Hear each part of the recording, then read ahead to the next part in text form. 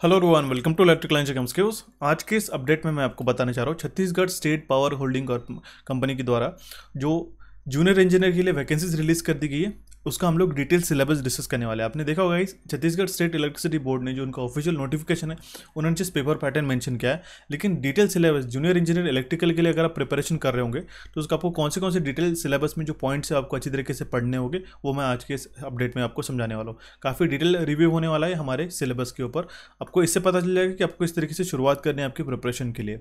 तो गाइस, सबसे पहले तो मैं आपको ये बता दूं कि इसका एग्जामिनेशन पैटर्न किस तरीके से रहने वाला है। आपको पता है इसमें एक 2 घंटे का पेपर रहने वाला है, जिसमें 100 मार्क्स का एक क्वेश्चन पेपर रहेगा, जिसमें आपको 80 क्वेश्चन जो रहेंगे, 80 मार्क्स जो रहेगा वो रहेगा हमारा इलेक्ट्रिकल इंजीनियरिंग डोमेन्स के ऊपर, और जनरल अवेयरनेस और रीजनिंग के आपके 20 क्वेश्चन रहेंगे। दैट मीन्स आपका नॉन टेक्निकल प्लस टेक्निकल मिलाते हुए कंप्लीटली 100 मार्क्स का एक पेपर रहने वाला है, जिसका आपको सॉल्व करने के लिए 2 आवर्स का टाइम मिलेगा, 2 घंटे आपको समय मिलेगा।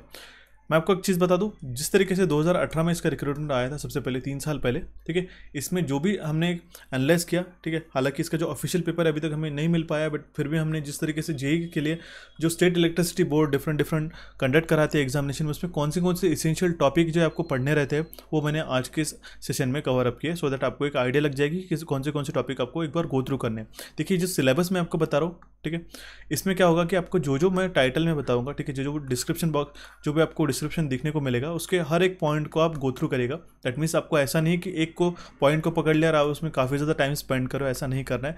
आप उसको पॉइंट को पढ़ के उसका आप जो थ्योरी है, बेसिक थ्योरी है, आपकी अंडरस्टैंडिंग क्लियर करिए। उससे रिलेटेड क्वेश्चंस भी हम लोग आगे आने वाले सेशंस में डिस्कस करेंगे। अगर आप चाहते हो, कितने सारे स्टूडेंट्स विलिंग है इस रिक्रूटमेंट को फिलअप करने के लिए, ठीक है। अपने काफ़ी सारे स्टूडेंट्स का ये भी डाउट था कि यहाँ पे सिर्फ जो मिनिमम क्वालिफिकेशन मांगा गया वो डिप्लोमा मांगा गया, बट आपको ध्यान में रखना होगा बी भी अलाउड है। यहाँ पे सिर्फ मिनिमम क्वालिफिकेशन मांगा गया और ऐसा कहीं पे भी मेंशन नहीं है कि आपको हायर क्वालिफिकेशन अलाउड नहीं है करके। तो आप ये बात ध्यान में रखिएगा, बीटेक स्टूडेंट्स भी इसके लिए अप्लाई कर सकते हैं। सिर्फ छत्तीसगढ़ स्टेट्स के लिए भी मतलब दैट मीन से कन्फाइंड है, सिर्फ छत्तीसगढ़ के स्टूडेंट्स इसके लिए अप्लाई कर सकते हैं।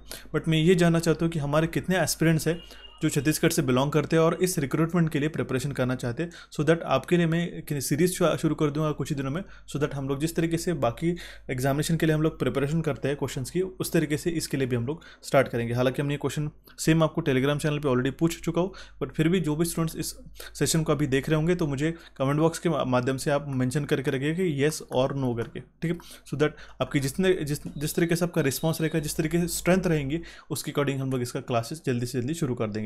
सभी हम लोग सबसे पहले तो सिलेबस में क्या क्या चीज़ है वो हम लोग पहले तो डिस्कस कर लेते हैं, ठीक है। सबसे पहले आपको क्या पढ़ना है, fundamental of electrical engineering MCQs का, ठीक है। Fundamental of electrical engineering, that means not MCQs, fundamental of electrical engineering में आपको क्या क्या चीज़ें पढ़नी है। सबसे पहले तो आता है डीसी सर्किट। डीसी सर्किट में क्या है, ओम्स लॉ, किर्चॉफ्स लॉ हो गए, सुपरपोजिशन थ्योरम, जो डिफरेंट थ्योरम्स है, सुपरपोजिशन थ्योरम, मिलियम्स थ्योरम आता है, ठीक है, नॉर्टन्स थ्योरम, उसके जो आपको थ्योरम्स है हालांकि यहाँ पे मेंशन नहीं है, बट फिर भी आपको सारी चीज़ें पढ़नी है, ठीक है। Power and energy in circuits, ठीक है, mesh and nodal analysis, star delta circuits, ये आपको डीसी सर्किट में पढ़ना होगा। मैं आपको जल्दी गो थ्रू करा रहा हूँ, आपको इसका PDF मिल जाने के बाद आप ईच एंड एवरी पॉइंट अच्छी तरीके से पढ़ सकते हो। नेक्स्ट आता है हमारा सिंगल फेज एसी सर्किट के। एसी सर्किट के अंदर आपको जो एसी साइनोसॉइडल वेव का जो आपको कैरेक्टरिस्टिक्स पूछे जाते हैं, आपको इक्वेशन दिया जाता है, V = VM sin of omega T plus, ठीक है, प्लस फाई। इस तरीके से जो सर्किट्स आते हैं सिंगल फेज सर्किट्स में, जो क्वेश्चंस रहते हैं वो आपको पूछे जाने के चांसेस है। देन आपको average values, RMS value, form factor, peak factor, AC quantities के डिफरेंट क्या क्या वैल्यूज होते हैं, ये आपको पढ़ के जाना होगा अच्छी तरीके से। Concept of phasor, concept of power factor, power, concept of impedance and admittance, active reactive power and apparent power, analysis of RL, RC and RLC, series and parallel circuit. अब ये काफ़ी इंपॉर्टेंट है, इसमें से मैं मेंशन कर देता हूँ, ठीक है। ये तो आप अच्छी तरीके से प्रिपेयर करना होगा। एक RL सर्किट, RC सर्किट का क्या क्या बिहेवियरल चेंजेस रहते हैं, क्या क्या कैरेक्टरिस्टिक्स रहते हैं, ये आप अच्छी तरीके से पढ़ेगा। सिंगल फेज AC सर्किट में one of the most important है ये लास्ट का पॉइंट, ठीक है। देन हमारा नेक्स्ट आता है 3 phase AC circuit. 3 phase AC circuit के अंदर जो बैलेंस स्टार डेल्टा कनेक्शन है, ठीक है, पावर जो कंज्यूम होता है हमारे 3 फेज बैलेंस और अनबैलेंस सिस्टम में, ठीक है, उसके जो डिफरेंट क्वेश्चन है वो आपको अच्छी तरीके से पढ़ के जानेंगे। हालांकि जैसे मैंने ओवरऑल यहाँ पे मेंशन करके रखा है, ऐसा कोई स्ट्रिक्ट करके नहीं रखना होगा कि आपको ये आपने एक पॉइंट पढ़ लिया और उसी में आप यहाँ पे उसको ढूंढने में लगे कि इसमें क्या क्या चीज़ें आएंगी। मैं आप लोग, अगर आप चाहते हो कि जिसकी ये सीरीज रहेंगी उसमें मैं आपको क्वेश्चन के माध्यम से बता दूंगा कि आपको क्या क्या चीज़ें पढ़नी है, ठीक है। नेक्स्ट हमारे पास जो आता है वो है हमारा मैग्नेटिक सर्किट्स। ये मैग्नेटिक सर्किट्स भी काफ़ी इंपॉर्टेंट है, इसमें से 3 से 4 क्वेश्चन आपको डेफिनेटली एग्जामिनेशन में देखने को मिलते हैं। ठीक है, अभी यहाँ पे 80 क्वेश्चन है, हम लोग उसके अकॉर्डिंगली बाइफर्केशन करेंगे, तो आपके हम लोग एक्सपेक्ट कर सकते हैं 3 क्वेश्चन यहाँ से बनेंगे। ठीक है, इसमें क्या क्या आपको पढ़ना है, बेसिक डेफिनेशन हो गया, मैग्नेटाइजेशन कैरेक्टरिस्टिक, फेरोमैग्नेटिक मटेरियल है, सेल्फ इंडक्टेंस, म्यूचुअल इंडक्टेंस। आपने ये देखा होगा कि 2 इंडक्टेंस ऐसे गिवन है, ये पैरेलल एडिंग है या फिर पैरेलल अपोजिंग है, इसके आपको क्वेश्चंस पूछे जाते हैं। ठीक है, आपको ये पैरेलली कनेक्टेड रहते हैं। ठीक है, इसका इक्विवेलेंट निकालना रहता है, इसका म्यूचुअल कपलिंग कोएफिशिएंट निकालना रहता है, म्यूचुअल इंडक्टेंस निकालना रहता है। ठीक है, एल इक्विवेलेंट के जो आपको क्वेश्चंस रहते हैं ये आपको अच्छी तरीके से पढ़ के जाने होंगे गाइस। ठीक है, मेरी बातों को ध्यान से देखिएगा, सारी चीज़ें मैं आपको डिटेल में समझा रहा हूँ। ठीक है, energy in linear magnetic system, coils connected in a series, AC excitation in magnetic circuit, इसमें ऊपर से आप 1-2 क्वेश्चन पढ़ सकते हो अच्छी तरीके से डिटेल। मैं आपको 1-2 क्वेश्चन इसलिए सजेस्ट कर रहा हूँ कि आपको ये सारी चीज़ें बेसिक्स क्लियर करनी है, आपको थ्योरी आपको अच्छी तरीके से पढ़ के जाना। आप कोई भी बुक रेफर करते होंगे तो इसको आप इग्नोर नहीं करना है, अच्छी तरीके से इसको पढ़ना है। ठीक है, force on an current carrying conductor, ये यहाँ पे आपको काफ़ी ध्यान में रखना होगा। इस पे के ऊपर एक क्वेश्चन पूछा जाता है, मैग्नेटिक सर्किट से करा था, कितना फोर्स कैरी हो रहा है हमारे कंडक्टर के ऊपर। देखिएगा इस 2018 का जो रिसेंटली कंडक्ट किया गया इसका एग्जामिनेशन था, अब 2021 में आपका एग्जामिनेशन होने जा रहा है। 3 साल का गैप है और आपने देखा होगा कॉम्पिटिशन काफ़ी हद तक बूस्टअप हो चुका है, काफ़ी लेवल अप है। हालांकि इसका जो मिनिमम क्वालिफिकेशन है वो डिप्लोमा है, बट ये आपको ध्यान में रखना होगा कि आपको जो प्रिपरेशन करके जाना है वो top of the notch preparation करके जाना है, आपको अच्छी तरीके से डेडिकेटली इसको प्रिपेयर करके जाना है। काफ़ी अच्छे नंबर ऑफ वैकेंसीज है, सो दैट आप इसको इजीली क्लियर कर सको। ठीक है, नेक्स्ट हमारे पास में क्या था, EMF in a single phase transformer, general construction, working principle, EMF equation and open circuit and short circuit test. ठीक है, ये मैग्नेटिक सर्किट से रिलेट करते हैं, हालांकि मशीन्स में हम लोग ये डिस्कस करने वाले। अब नेक्स्ट आता है हमारा क्लासिफिकेशन ऑफ मैग्नेटिक मटेरियल। अब ये डायमैग्नेटिज्म, पैरामैग्नेटिज्म, फेरोमैग्नेटिज्म के जो क्वेश्चंस रहते हैं बेसिक्स, आपको बीएच कर्व में क्या क्या फंक्शंस ध्यान में रखना होगा, ये आपको ध्यान में रखना होगा। हिस्टेरिसिस लूप से आपको क्वेश्चन पूछे जा सकते हैं, मैग्नेटोस्ट्रिक्शन क्या है, जो फैक्टर अफेक्ट करते हैं परमेबिलिटी एंड हिस्टेरिसिस के, इसके जो बेसिक्स क्वेश्चन है वो आपको पढ़ के जाने होंगे। ठीक है, बीएच कर्व तो मैंने ऑलरेडी बता दिया, loss of magnetism, impurity and ferromagnetic material, इसमें काफ़ी आप एक्सपेक्ट कर सकते हैं 2 से 3 क्वेश्चन इस टॉपिक से आपको पूछे जा सकते हैं। ठीक है, नेक्स्ट आता है हमारा मेजरमेंट एंड इंस्ट्रूमेंटेशन। ये काफ़ी इंपॉर्टेंट टॉपिक है, क्या आजकल एग्जामिनेशन में काफ़ी बार इसमें से क्वेश्चंस पूछे जाते हैं। हालांकि हमने काफ़ी अच्छी तरीके से सेशंस इसके ऑलरेडी प्रोवाइड करा के रखे, फिर भी हम लोग इसको डिस्कस करेंगे। ठीक है, फंडामेंटल ऑफ मेजरिंग सिस्टम में आपके पास स्टैटिक एंड डायनामिक कैरेक्टरिस्टिक्स क्या है, एरर एनालिसिस क्या है, loading effect, calibration of instrument, गैल्वेनोमीटर्स, theory and operation of ballistic galvanometer. यहाँ तक ये जो पॉइंट्स है ये आपने बस गो थ्रू किया तो भी चलेगा। मेन इंपॉर्टेंट क्या है, डिआर्सनल गैल्वेनोमीटर हो गया, गैल्वेनोमीटर का जो मोशन एंड डैम्पिंग हम लोग इसमें कौन सी यूज़ करते हैं। अब देखिए डैम्पिंग ये ऐसा फैक्टर है कि आपको डिफरेंट जो इंस्ट्रूमेंट रहते हैं इसमें कौन सी डैम्पिंग यूज़ की जाती है। ठीक है, कंट्रोलिंग टॉर्क, डैम्पिंग टॉर्क, ये आपको अच्छी तरीके से पढ़ के जाना होगा। सेंसिटिविटी के ऊपर एक क्वेश्चन बनता है, flux metre, vibration galvanometer, spot deflection galvanometer, आपको एक बेसिक से पढ़ के जाना होगा उसकी थ्योरी। ठीक है, definition of analogue and digital instruments, classification of analogue instruments, there operating principal, operating force, type of support, damping and controlling. ये आपका जो एंड का पॉइंट मेंशन कर रहा हूँ ये इंपॉर्टेंट है। ठीक है, different type of ammeter and voltmeter कौन से रहते हैं, पीएमएमसी, एमआई, इसका जो क्लासिफिकेशन रहता है। ठीक है, हॉट वायर हो गया, इलेक्ट्रोस्टैटिक, इंडक्शन, रेक्टिफायर, फेरो डायनामिक हो गया, इलेक्ट्रोथर्मिक हो गया। ये जो डिफरेंट एमीटर एंड वोल्टमीटर के जो आपको कंस्ट्रक्शंस आपको क्या ध्यान में रखना होगा, इसका सबसे पहले तो कंस्ट्रक्शन, इसमें कौन सा मटेरियल यूज़ किया जाता है, कौन सा डैम्पिंग यूज करते हैं। ठीक है, कौन से क्वांटिटी के लिए यूज़ किया जाता है, एसी या डीसी, इस तरीके से क्वेश्चंस आपको पूछे जा सकते हैं। हम लोग आने वाले क्वेश्चंस में हम लोग ये डिस्कस की करेंगे। ठीक है, नेक्स्ट आता है हमारे पास मेजरमेंट ऑफ पावर में, इसमें क्या है, power in AC and DC circuit, इलेक्ट्रोडायनामोमीटर, type of wattmeter, construction, theory, operation and error, low power factor metre, UPF wattmeter, double element and 3 element wattmeter, dynamometer, wattmeter. ठीक है, measurement of power in a 3 phase circuit. ठीक है, अब यहाँ पे एक question पूछा जाता है कि measurement of power by using 2 wattmeter method, ये काफ़ी इंपॉर्टेंट है, इसमें से एक क्वेश्चन डेफिनेटली आएगा ही आएगा। अब इसे मैं आपको बता के रखता हूँ। ठीक है, जो हम लोग 3 फेज पावर मेजरमेंट करते हैं बाय यूजिंग 2 वाटमीटर मेथड, ये आपको ध्यान में रखना होगा, वो काफ़ी इंपॉर्टेंट है इस मेजरमेंट टॉपिक में का। ठीक है, देन हमारा नेक्स्ट क्या आता है, इलेक्ट्रॉनिक एनर्जी मीटर। इसमें हम लोग मेनली पूछे जा सकते हैं कि क्वेश्चन क्या आपको single phase, 3 phase, maximum demand metre क्या है, पावर फैक्टर मीटर क्या है, ये आपको एक बार गो थ्रू करके जाना है। काफ़ी वास्ट और डिटेल सिलेबस में आपको मेंशन कर रहा हूँ, सो दैट आप हर एक पॉइंट अच्छी तरीके से आपने एटलीस्ट एक क्वेश्चन, 2 क्वेश्चन आपने या फिर इसका थ्योरी अच्छी तरीके से पढ़ के जाओ, सो दैट आप एक कॉम्प्रिहेंसिव प्रिपरेशन आपकी रहे। ठीक है, और बाकी भी यहाँ पे मैंने मेंशन करके रखा है, ठीक है। अब देखिए मिसलेनियस इंस्ट्रूमेंट एंड मेजरमेंट में आपको फ्रीक्वेंसी मीटर क्या है, ठीक है। इसके बाद में सिंक्रोस्कोप क्या है, ठीक है। अब इसमें आता है सबसे पहले तो रेजिस्टेंस मेजरमेंट आता है, दूसरा आता है इंडक्टेंस मेजरमेंट और कैपेसिटेंस मेजरमेंट का। लाइक मैंने काफ़ी अच्छी तरीके से टेबल मेंशन करके रखा है, कौन से ब्रिज, कौन से उसके पैरामीटर्स रहते हैं, ठीक है। वो कौन से उसके लिए हम लोग इंस्ट्रूमेंट यूज़ करते हैं, ये आपको चार्ट के माध्यम से मैं आपको समझा दूंगा। सबसे पहले रेजिस्टेंस मेजरमेंट के लिए हम लोग कौन से इंस्ट्रूमेंट यूज़ करते हैं, ठीक है। व्हीटस्टोन ब्रिज है, कौन से ब्रिजेस हम लोग मेनली यूज़ करते हैं, केल्विन्स डबल ब्रिज हम लोग किसके लिए यूज़ करते हैं, लॉस ऑफ चार्ज मेथड किसके लिए, earth resistance measurement, magnetic measurement, BH curve, hysteresis tube determination, ये आपको अच्छी तरीके से प्रिपेयर करके जाना होगा। इसमें ये भी आप ऐड कर दो measurement of capacitance and inductance, ठीक है। अब हम लोग बढ़ते हैं हमारे नेक्स्ट पॉइंट की ओर, जो कि हमारा नेटवर्क एनालिसिस का, ठीक है। अब नेटवर्क एनालिसिस काफ़ी इंपॉर्टेंट है, आपको इसमें से 4 से 5 क्वेश्चन डेफिनेटली इसमें से देखने को मिल सकते हैं, ठीक है। आपको नेटवर्क एनालिसिस में क्या क्या पढ़ के जाना होगा कि केवीएल केसीएल तो आपने अच्छी तरीके से पढ़ लिया होगा, आरएलसी के सर्किट, ठीक है, उसके कैरेक्टरिस्टिक्स आते हैं, नोडल एनालिसिस हो गया, ड्यूअल नेटवर्क हो गया, analysis of magnetically coupled circuit, dot convention जो मैंने आपको बताया था, इंडक्टेंसेस में, ठीक है, coefficient of coupling, tune circuit, control and uncontrolled sources क्या है, वोल्टेज एंड करंट सोर्सेज और सोर्स ट्रांसफॉर्मेशन आपको नेटवर्क एनालिसिस से पढ़ना होगा। नेक्स्ट आता है हमारे पास में नेटवर्क टोपोलॉजी, नेटवर्क ग्राफ, ठीक है, RL and RC and RLC circuit का जो ट्रांजिएंट रहता है, steady state analysis, basic question रहेंगे इसमें से, ठीक है, जेईई लेवल का एग्जामिनेशन है। Impedance and admittance and series and parallel resonance, अब ये काफ़ी इंपॉर्टेंट है, सीरीज एंड पैरेलल रेजोनेंस, इसमें से एक क्वेश्चन डेफिनेटली बनता है हर एक टाइप को मिलाते हुए, ठीक है। नेक्स्ट आता है हमारे पास में नेटवर्क थ्योरम, एसी और डीसी सर्किट के लिए मैंने आपको मेंशन किया था, थेवेनिन्स हो गया, Norton, superposition, reciprocity, compensation, substitution, maximum power transfer theorem. ये मैक्सिमम पावर ट्रांसफर थ्योरम से भी एक सर्किट ऐसा क्वेश्चन पूछा जाता है एग्जामिनेशन में, ठीक है, ध्यान में रखना होगा। नेक्स्ट आता है हमारा नेटवर्क फंक्शन है, टू पोर्ट नेटवर्क आपको अच्छी तरीके से पढ़ के जाना होगा, Y parameters, Z parameters, ABCD, hybrid parameters क्या हो गया, ठीक है। टर्मिनेटेड टू पोर्ट नेटवर्क, इसमें से आपको एक ऐसा सर्किट दिया जाता है, डेड सर्किट, यहाँ पे आपको कुछ एलिमेंट्स दिखाए जाते हैं और इसका आपको कैरेक्टरिस्टिक्स फाइंड करना रहता है, ठीक है। ये हम लोग सारी जो चीज़ें आपको पढ़ना है वो है हमारे नेटवर्क एनालिसिस टॉपिक से, ठीक है।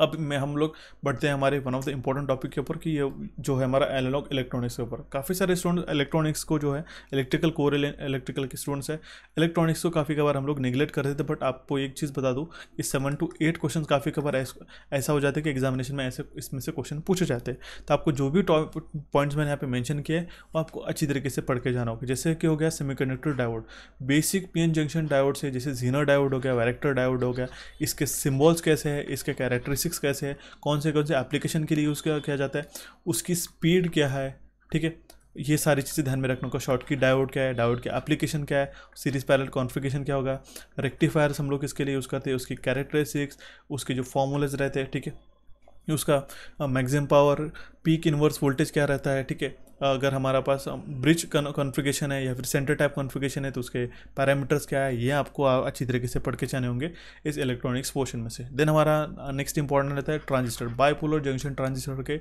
डिफरेंट कॉन्फ़िगरेशन आपको पता है, CC और कॉमन इमिटर, कॉमन बेस और कॉमन कलेक्टर, ये आपको अच्छी तरीके से कॉन्फ़िगरेशन पढ़ के जाने होंगे। हर कॉन्फ़िगरेशन के क्या क्या सिग्निफिकेंस है ये आप डिटेल में पढ़ के जाइएगा। इसका इनपुट रेजिस्टेंस क्या होता है, आउटपुट रेजिस्टेंस क्या होता है, वो आपको इंपॉर्टेंट है, ध्यान में रखना होगा। वर्किंग प्रिंसिपल क्या है, कैरेक्टरिस्टिक्स क्या है, reason of operation, load line, biasing methods क्या है, ठीक है। स्मॉल सिग्नल एनालिसिस आपने अगर कहीं पर काफ़ी कम क्वेश्चन इसमें से देखने को मिल सकते हैं, फिर भी आप इसको एक बार गो थ्रू करेगा। एच पैरामीटर तो आपको प्रिपेयर करना ही है। थर्मल रनअवे क्या होता है, थर्मल स्टेबिलिटी क्या होता है, फेट मॉसफेट के अंदर आपको क्या क्या चीज़ें पढ़नी है, ठीक है, ये भी मैं आपको बता दूंगा। ट्रांजिस्टर एज ए एम्पलीफायर करके यूज़ करते हैं, ठीक है, उसका गेन, बैंडविड्थ और रिस्पॉन्स क्या आता है, ये आपको ट्रांजिस्टर में से पढ़ना है, ठीक है। नेक्स्ट आता है हमारे पास में फीडबैक एम्पलीफायर एंड ऑसिलेटर्स। देखिए फीडबैक एम्पलीफायर एंड ऑसिलेटर्स में आपको हार्टली कॉल्पिट ऑसिलेटर्स के जो क्लासिफिकेशन है, विन ब्रिज है, क्रिस्टल ऑसिलेटर्स है, इसके आपको सर्किट डायग्राम्स तो अच्छी तरीके से पढ़ के जाने होंगे गाइस। काफ़ी मैं मेनली इंपॉर्टेंट बता दूं कि इसके सर्किट डायग्राम अच्छी तरीके से पढ़ के जाएगा और इसका वर्किंग आप एक बार बेसिक सा आप ध्यान में रखिएगा, ठीक है। पावर एम्पलीफायर में इसका जो डिफरेंट क्लास है, क्लास ए बी इस तरीके से जो उसके डिफरेंट ये आते हैं, क्लासिफिकेशन आता है, उसका इफिशियंसी क्या आता है पावर एम्पलीफायर का, वो आपको पढ़ के जाना होगा। पुश पुल एम्पलीफायर्स हो गया, ये आपको एनालॉग इलेक्ट्रॉनिक्स टॉपिक्स में से पढ़ के जाना होगा, काफ़ी इंपॉर्टेंट है। ठीक है। अभी हम लोग बढ़ते हैं हमारे नेक्स्ट पॉइंट की ओर, जो जहाँ पे हमारे पास में वेव शेपिंग सर्किट। आप एग्जामिनेशन में आपको क्लिपर एंड क्लैम्पर सर्किट से क्वेश्चन पूछ जाते हैं, ठीक है। आपको जो स्विचिंग कैरेक्टरिस्टिक्स होती है डायोड और ट्रांजिस्टर की, जैसे कि टर्न ऑन टाइम हो गया, टर्न ऑफ टाइम हो गया, कौन से टाइम पे आपका पीक ऑन होता है, ठीक है, कौन से टाइम पे टर्न ऑफ टाइम होता है, तो आपका ड्यूटी साइकिल किस तरीके से निकालते हैं, मल्टी वाइब्रेटर हो गया, bistable, monostable, astable multi vibrator के क्या क्या कॉन्फ़िगरेशंस रहते हैं, उसका आपको थ्योरी पढ़ के जाना होगा। क्लिपर क्लैम्पर सर्किट बता दिया। CMRR common mode rejection ratio है, ठीक है, ये आपको अच्छी तरीके से पढ़ के जाना होगा, इंपॉर्टेंट है। डार्लिंगटन पेयर जो है वो अगर आपने स्किप किया तो भी चलेगा, बट आप इसको एक बार गो थ्रू करके चलिएगा, ठीक है। फिर भी मैं मेंशन करके रखा हूँ, इसेंशियल नहीं है, ठीक है।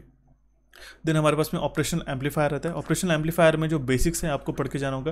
प्रैक्टिकल ऑपरेशनल एम्पलीफायर सर्किट्स हो गया, ठीक है, slew rate, bandwidth, offset voltage, इसके बेसिक्स क्वेश्चंस आप हर चीज़ के ध्यान में रखिएगा, सो दैट आपका एनालॉग इलेक्ट्रॉनिक्स अच्छी तरीके से प्रिपेयर हो सके। IC 555 के भी जो बेसिक्स क्वेश्चंस रहते हैं, काफ़ी कबार एक क्वेश्चन इसमें से पूछा जाता है, वो आपको पढ़ लेना होगा। स्मिथ ट्रिगर क्या होता है, ठीक है, कंपैरेटर्स, कन्वर्टर्स क्या क्या है, ये आपको अच्छी तरीके से पढ़ के जाना होगा। नेक्स्ट आता है हमारे पास में जो एनालॉग इलेक्ट्रॉनिक्स में लास्ट पॉइंट है कि application of semiconductor materials, type of semiconductor materials, working application of semiconductor, temperature sensitive elements हो गया, जैसे कि फोटो कंडक्टिव सेल्स हो गए, फोटोवोल्टिक सेल अभी काफ़ी इंपॉर्टेंट है। फोटोवोल्टिक सेल्स के ऊपर क्वेश्चन पूछे जाते हैं, एक क्वेश्चन यहाँ से डेफिनेटली पूछेगा आपको, ठीक है। जो हॉल इफेक्ट जनरेटर हो गया, ठीक है, LCD LDR क्या होते हैं, LEDs क्या होते हैं, पीजो इलेक्ट्रिक मटेरियल्स के ऊपर एक क्वेश्चन मेनली पूछा जाता है। सेमीकंडक्टर लेजर्स हो गया, उसकी कैरेक्टरिस्टिक्स हो गए, फोटो कंडक्टर्स हो गए, फोटो डायोड्स हो गए, एवलेंचर फोटो डायोड्स हो गए, और फोटो ट्रांजिस्टर, ये आपको अच्छी तरीके से प्रिपेयर करने जाने होगा। 2 क्वेश्चन इसमें से बन सकते हैं गाइस, ठीक है। नेक्स्ट आता है one of the important topic जो है हमारा पावर सिस्टम। पावर सिस्टम के अंदर काफ़ी डिटेल आपको अच्छी तरीके से प्रिपरेशन करनी होगी।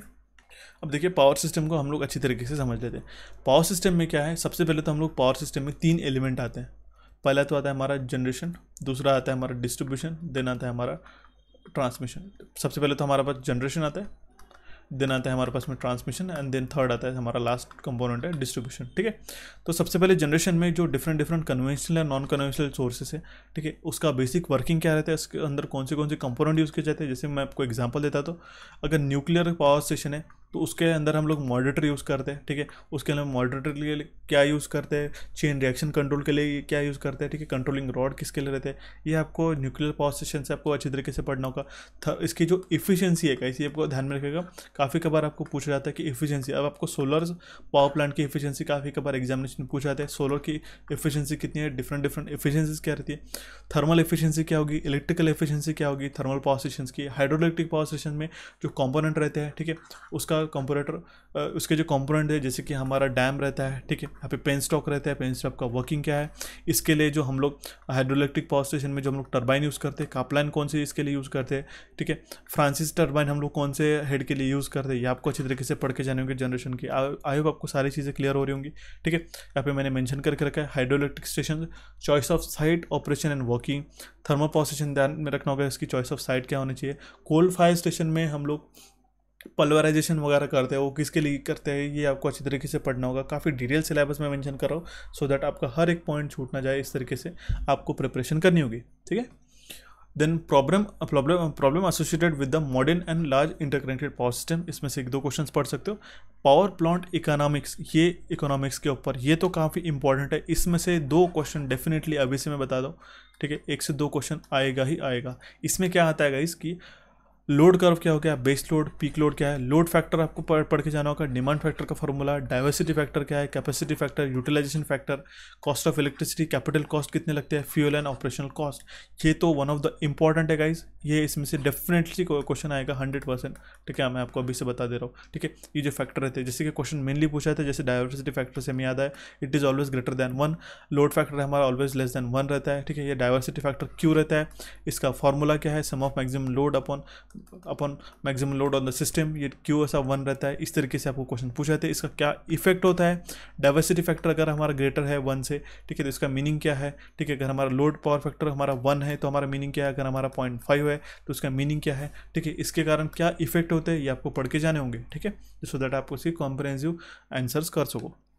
नेक्स्ट आता है हमारे पास में transmission line components underground cabling and transmission line component. अब इसमें क्या आता है, inductance, resistance and capacitance of transmission line, calculation of inductance for single phase, 3 phase, single and double circuit line, types of conductor, हम लोग कौन से conductor use करते हैं, स्पेसिंग ऑफ कंडक्टर इसमें हमारे पास में आता है, ठीक है।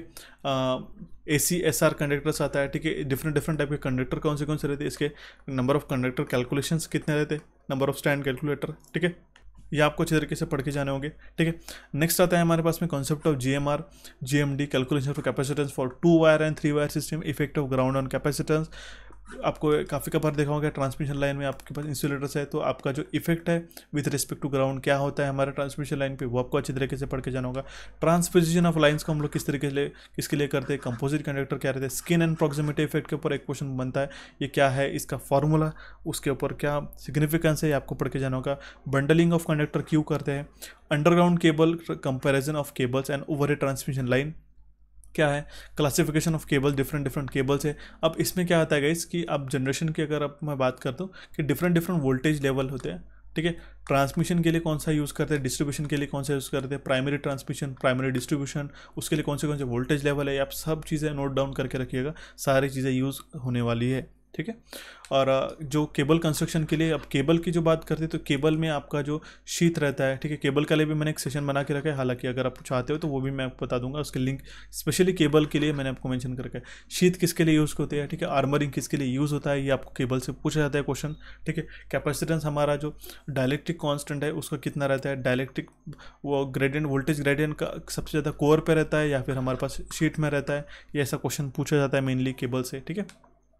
मल्टी कोर केबल का क्या सिग्निफिकेंस है, इकोनॉमिक कोर का डायमीटर कितना होना चाहिए, डायलेक्ट्रिक स्ट्रेस देखिए यहाँ पे ऑलरेडी मेंशन्ड है। ग्रेडिंग ऑफ केबल किसके लिए यूज होता है, ionization of and heating of cable क्यों रहता है, phenomena of dielectric losses and sheet losses in cable and thermal resistance of cable, ये सारी चीज़ें आपको ट्रांसमिशन लाइन से पढ़ के जाने होंगे, ठीक है। हालांकि अगर कोई 1-2 पॉइंट छूट गए होंगे जो स्टूडेंट्स ने अपने जो अगर प्रिपेयर कर रहे होंगे, अगर आपको ऐसा लगता है कि 1-2 पॉइंट इसमें से छूट गए तो मुझे कमेंट बॉक्स में मेंशन करेगा, सो दैट हम लोग इसको PDF में अपलोड कर देंगे, ठीक है।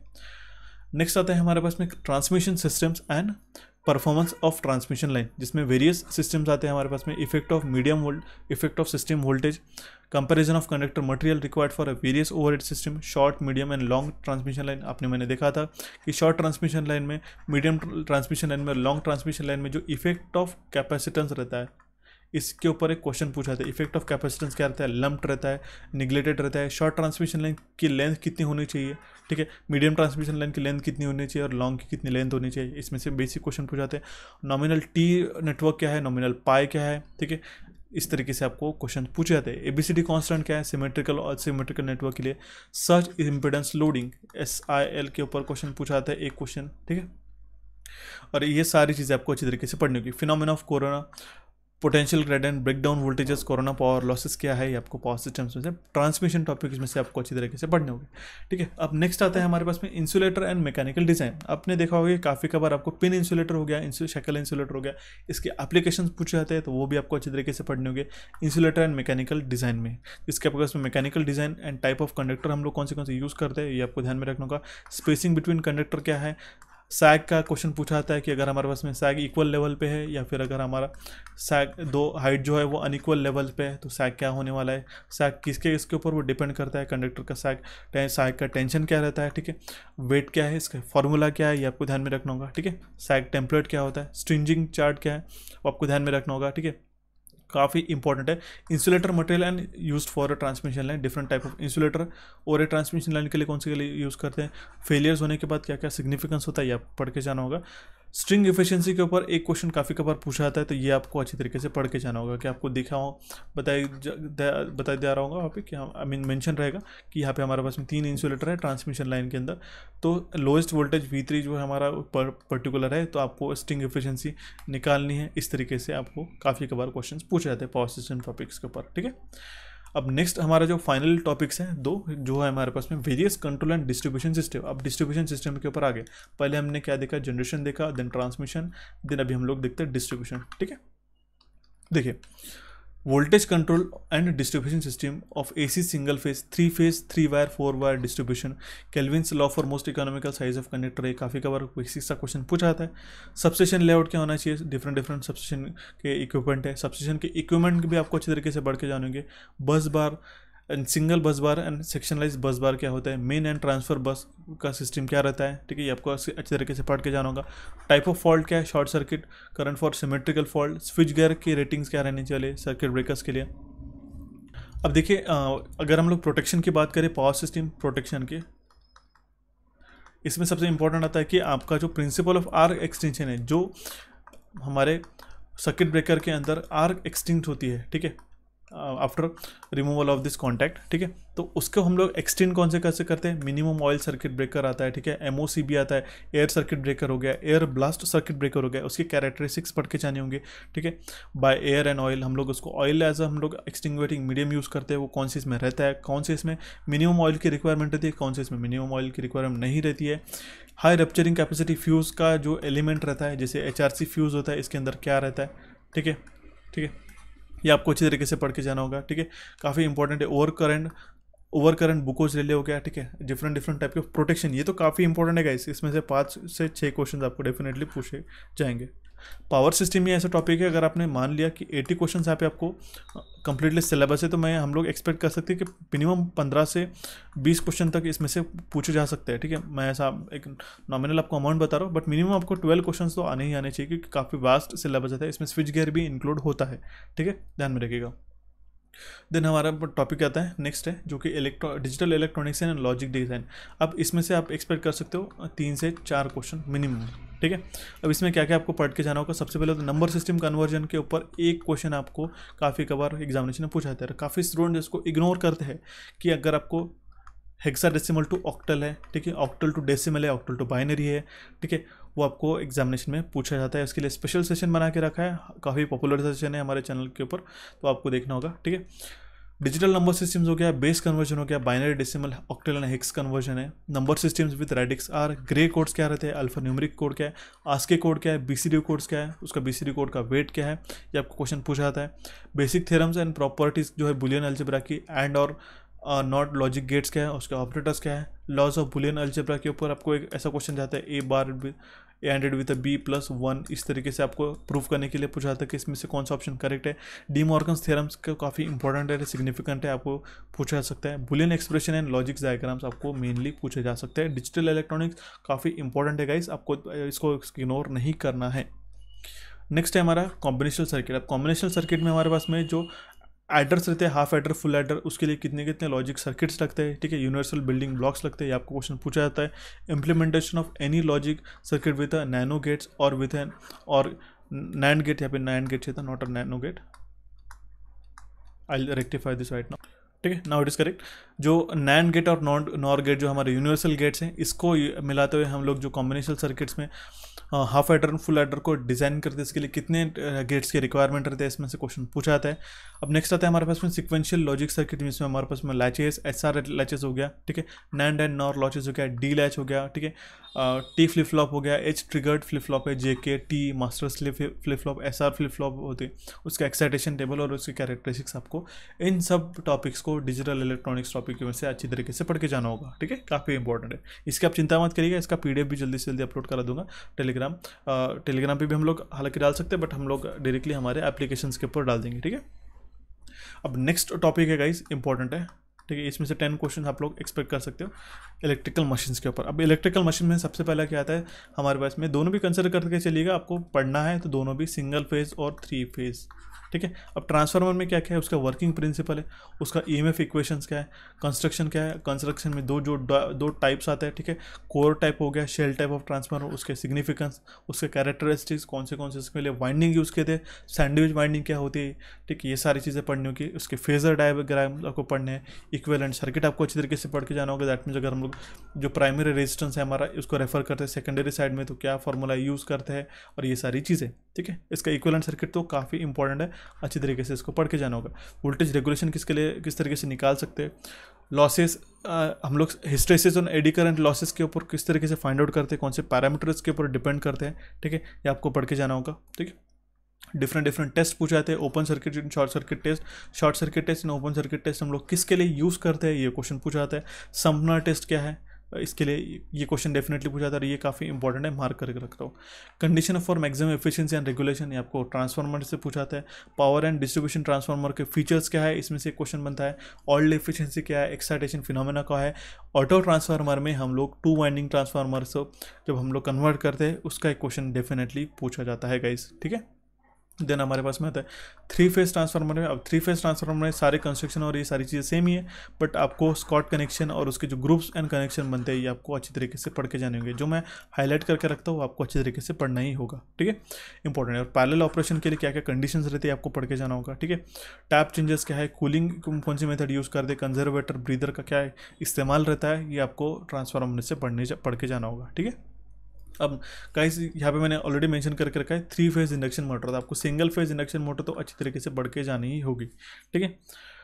3 फेज इंडक्शन मोटर में क्या क्या पढ़ना है मेंशन कर देता हूँ। उसका वर्किंग प्रिंसिपल अच्छी तरीके से पढ़ेगा, उसके लिए अंदर कौन सा प्रिंसिपल लगता है, कौन सा लॉ हम लोग लगाते वहाँ से लेके आपको अच्छी तरीके से गो थ्रू करना है। मैं आपको बता दूँ काफ़ी सारे स्टूडेंट्स का दिक्कत क्या हो जाती है, 1 साल जिन्होंने प्रिपरेशन कर लिया तो वो क्या समझते कि हमने ये सारी चीज़ें पढ़ लिया है, ये तो हमारा प्रिपरेशन है, दे directly jump to solving the questions, और उधर ही सबसे बड़ी गलती हो जाती है। तो मैं आपको बता दूं कि electrical engineering is a completely vast syllabus, ठीक है। हमें खुद को भी रेफर करना रहता है, ठीक है, हम खुद को भी आपको अपग्रेड करना रहता है, खुद को भी 10 बार हमें इसकी रिविजन जो है, ठीक है। जो स्टूडेंट इसके रिविजन करता होगा, जिन्होंने खुद के नोट्स बना के रखे, उन स्टूडेंट्स का सिलेक्शन डेफिनेटली होता है। ये मैं आपको सीक्रेट टिप बता रहा हूँ, ठीक है। आपको रिवाइज करते रहना होगा जितना भी आपने पढ़ा है।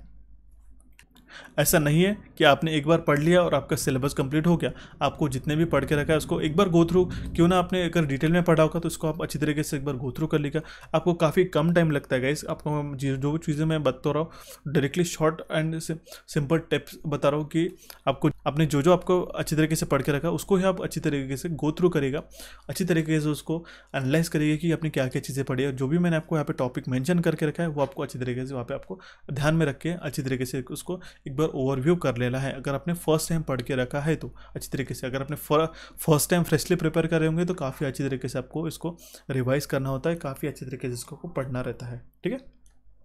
अब देखिए 3 फेज इंडक्शन मोटर में इसका वर्किंग प्रिंसिपल हो गया, इसका कंस्ट्रक्शन क्या है, कंस्ट्रक्शन में क्या मेनली आप पढ़ोगे मैं आपको बता देता हूँ वो भी, ठीक है। जो मटेरियल्स यूज़ होते हैं डिफरेंट टाइप के, जैसे कि आपका हमारा कोर के लिए कौन सा यूज़ हो गया, पोल शू के लिए हम लोग कौन सा मटेरियल करते हैं, ठीक है। वाइंडिंग का किसकी बनती है, ब्रशेस हालांकि आप रहते नहीं है, ठीक है, डीसी मशीन में रहते हैं, ठीक है। जो हमारे पास में स्लिप रिंग्स रहती है वो किसकी बनी रहती है, वाइंडिंग्स किसकी रहती है, आप इसमें से पढ़ेगा इसके लिए कौन सा मटेरियल यूज़ किया जाता है। स्लिप रिंग और स्क्विरल केज इंडक्शन मोटर का आपको डिफरेंस ध्यान में रखना होगा, ठीक है। स्टेडी स्टेट एनालिसिस यहाँ पे मेंशन किया बट आपने नहीं पढ़ा तो भी चलेगा। फेजर डायग्राम और इक्विवेलेंट सर्किट क्या है उसका वो आप अच्छी तरीके से देखिएगा। पावर फ्लो डायग्राम के अंदर काफ़ी बार एक क्वेश्चन अभी मैं बता रहा हूँ, एक क्वेश्चन 100% आ सकेगा। जो चीज़ें मैं आपको बता दूँ 100% आएगा उसमें से आएगा ही आएगा। पावर फ्लो डायग्राम में आपको एक स्लिप दी रहती है, ठीक है, परसेंटेज स्लिप, और आपको एयर गैप पावर या फिर आपको लाइक कॉपर लॉसेस या फिर हम लोग कह सकते हैं पावर इनपुट निकालने के लिए वैल्यूज पूछी जा सकती हैं, ठीक है। स्पीड और कैरेक्टरिस्टिक्स हो गया, ठीक है, पावर कैरेक्टरिस्टिक्स अच्छी तरीके से पढ़ने हैं। लॉसेस एंड एफिशिएंसी पढ़ना है। No load and block loader test का क्या सिग्निफिकेंस है ये आपको अच्छी तरीके से पढ़ के जाना होगा। सर्कल डायग्राम नहीं भी पढ़ा तो भी चलेगा, ठीक है। देन आता है हमारे पास में स्टार्टिंग मेथड्स भी उसको ध्यान में रखना होगा। Starting of squirrel cage and slip ring Motors क्या है, power factor control, cogging phenomena क्या होता है, क्रॉलिंग कब होती है, कब हार्मोनिक्स के ऊपर क्रॉलिंग होती है, ठीक है, इसका मीनिंग क्या होता है, आपको ऐसा क्वेश्चन पूछा जाता है। डबल केज और डीप बार इंडक्शन इंडिकेशन है यहाँ पे, मैं आपको उसको चेंज कर देता हूँ, ठीक है। डबल केज इंडक्शन मोटर के अंदर क्या क्या सिग्निफिकेंस रहता है, जो अंडर के जो बार्स रहते हैं हमारे पास में कुछ इस तरीके से उसका कंस्ट्रक्शन रहता है, ठीक है। दैट मीन्स एक हमारा यहाँ पे कंडक्टर रहता है और हमारे पास में अंडर के केज रहता है, ठीक है, इस तरीके से समथिंग। तो इस केस में इसका क्या फीचर है ये आपको ध्यान में रखना होगा, ठीक है। इम्पैक्ट ऑफ अनबैलेंस सप्लाई क्या होता है, हार्मोनिक्स का क्या इफेक्ट होता है परफॉर्मेंस के ऊपर, speed control, breaking and induction generator के एप्लीकेशन से आपको अच्छी तरीके से पढ़ के जाना होगा। एप्लीकेशन अलग है, इंडक्शन जनरेटर आपको अच्छी तरीके से पढ़ के जाना होगा, कब हम लोग ऐसे इंडक्शन मोटर को इंडक्शन जनरेटर यूज़ करते हैं, ठीक है। देन हमारे पास में इलेक्ट्रिकल मशीन्स के अंदर ही कौन सा टॉपिक आता है इसके डीसी मशीन। अब डीसी मशीन में हम लोग सबसे पहले डीसी जनरेटर में क्या क्या पढ़ना है वो आपको पढ़ लेना है। सिमिलरली मैंने आप जैसे आपको इंडक्शन मशीन के लिए बताया था कि जो आपको पार्ट्स ऑफ जनरेटर है वो आपको अच्छी तरीके से पढ़ के जाना होगा। आर्मेचर वाइंडिंग के बारे में अच्छी तरीके से पढ़ के जाना होगा कि कॉइल पिच क्या होती है, पिच फैक्टर क्या है, ठीक है, अच्छी तरीके से ये नोट डाउन करके रखिएगा। कम्यूटेटर पिच क्या होती है, सिंगल लेयर वाइंडिंग क्या है, डबल लेयर वाइंडिंग क्या है, मल्टीप्लेक्स वाइंडिंग में क्या क्या आता है, ठीक है, डिफरेंट टाइप की वाइंडिंग रहती है। लैप एंड वेव वाइंडिंग के लिए, इसके लिए number of parallel path, number of poles equal रहते हैं नहीं रहते, आपको अच्छी तरीके से पढ़ के जाना होगा। डमी कॉइल का सिग्निफिकेंस क्या है, डिफरेंट टाइप ऑफ जनरेटर कौन से है, इक्वलाइजर कनेक्शन किसके लिए यूज़ करते हैं, इसका ईएमएफ इक्वेशन हो गया, टॉर्क इक्वेशन, ये तो काफ़ी इंपॉर्टेंट है, इसको तो भूल के भी आपको स्किप नहीं करना है।